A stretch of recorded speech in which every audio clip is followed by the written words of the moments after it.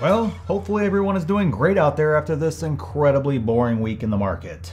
If you consider making 15 buys in a week to be boring, which probably also means you like to jump out of planes on fire or something crazy ridiculous like that. But the real question is, did I just try to catch a falling knife and make a huge mistake? Am I just crazy? Well, that's probably actually true. I probably am crazy. But we will cover the top stocks that made up 13 of those 15 purchases this week, and we will discuss a brand new stock that is new to my portfolio, so please just hit that like button and subscribe if you like the truth without the hype. You will get no NEO to $100 by tomorrow predictions or Palantir or Tesla to $2 trillion next month or anything else on here like that. Now, I have not bought anywhere close to this many stocks in a week since those May lows, and that was part of my bigger plan that allows me to make 15 buys and still have dry powder left over. And the reason is simple.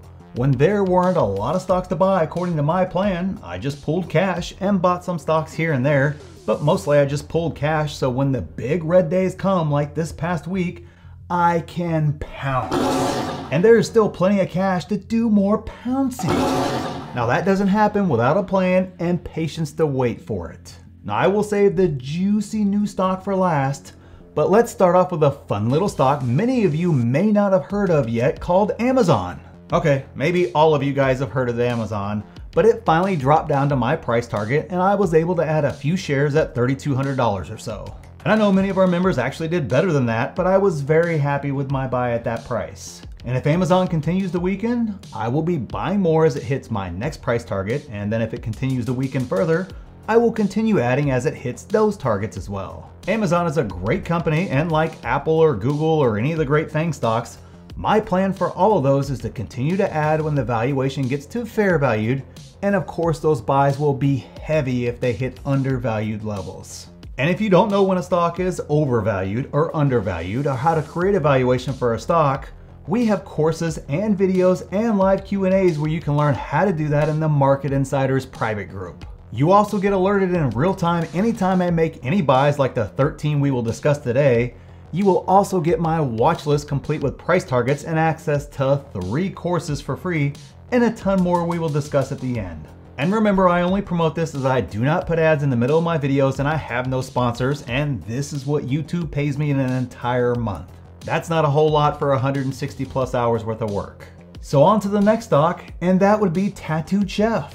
It just got clobbered after the big earnings miss, despite the fact that in our discussions about the earnings call itself, it really wasn't that bad. So the group lit up with buys all over the place this week, and I actually made 5 separate buys this week alone because Wall Street kept wanting to give me a discount. My biggest and best buy was in the $15 range, and with the stock flirting with $17 already since then, I am sitting on a 5% gain on those shares so far. For those that missed that opportunity in the spring to buy in the $15 range, Tattooed Chef gave you an opportunity to buy in at a great discount this past week. So the next stock I bought, I only made 1 buy because my position is already built out, but the discount was just too good to not make another buy, and that stock would be Desktop Metals. This is why having your finances under control and keeping a nice cash position, kind of between 10 to 30%, maybe even as high as 40% where I keep mine because I also buy real estate as well. But when you have cash, you can take advantage of incredible discounts on great stocks, even if you have positions built out already. That's part of that whole infinite money loop thing we've talked about before on this channel. Either way, I bought shares in the $7 range, and with 3D printing finally stops getting beat up as a sector, this will be one of the leaders out front when it turns around. And speaking of 3D printing, that leads me to the next stock I added huge to, and that would be Nano Dimensions. Another stock that has fallen out of favor, but it has been giving such a large discount that I had to finish out my position.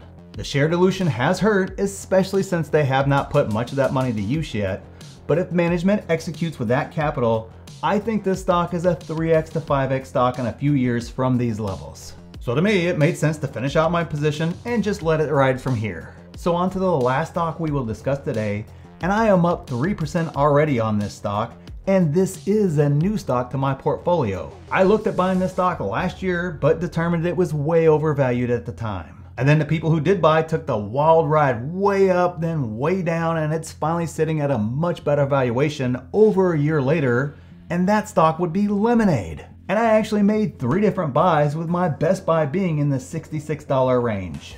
This stock has fallen dramatically from its highs at almost $190 just a few months ago. I was able to almost build out my entire position, but if it continues to weaken over the next few weeks, I am ready to add more to this position.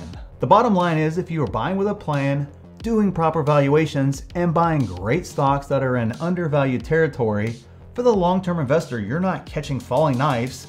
You are picking up diamonds in the rough that need time, but return massively over the long run. And if you don't have a defined plan for your stocks, or you don't know how to value a stock, we can help you with all that, as there is a course in the Market Insiders private group dedicated to that, along with creating an infinite money loop and other courses available as well, along with live weekly Q&As where you can ask me basically anything, a great Discord group, tons of exclusive videos, downloads, and more, all for the price of a meal for two at McDonald's. Consider it a cheap date that went really well. So check that out. It's the first link in the description in the pinned comment. So thanks for watching, and we'll see you in the next one.